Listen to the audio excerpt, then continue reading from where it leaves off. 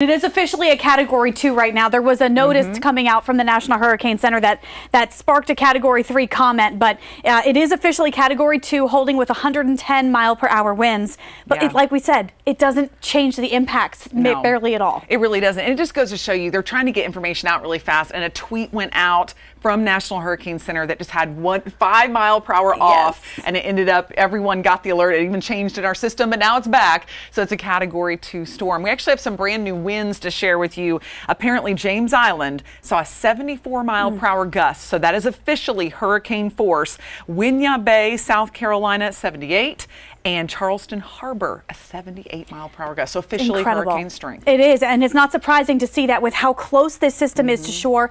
We see the strongest wind and rain within that eye wall, just barely outside that center circulation, and it is nearly 10 to 15 miles off the coast. Yeah, this is closer than that center track actually projected it to be. But the good news is there is an easterly component to the movement. So it doesn't look like it's going to continue due north and right up into the coast, but it may continue to ride uncomfortably close to that coastline for the next several hours. In fact, bringing those incredibly strong winds up toward the Grand Strand over the next several hours. Right now, it is at least moving, and that's good news. But again, there's the indicator there, 15 miles off the coast. Here's a look at those winds. Again, I shared those gusts with you. The 78-mile-per-hour gusts, 74, those were brief. These are ones that are happening a little more consistently, and that's at 64 miles per hour. So strong tropical storm force winds there, and it's constant at 45 in Charleston. Wind has been picking up across Myrtle Beach. Here's a look at the latest radars. The heavy rain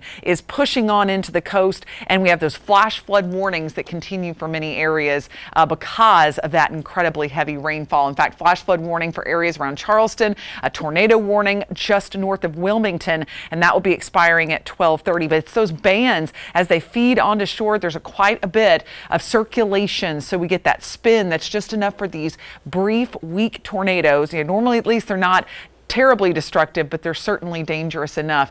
And you can see that circulation as we go through time. It will be just off the coast and then eventually moving into North Carolina. There's 9 p.m. tonight, and then midnight, the worst of it beginning to shift out of South Carolina.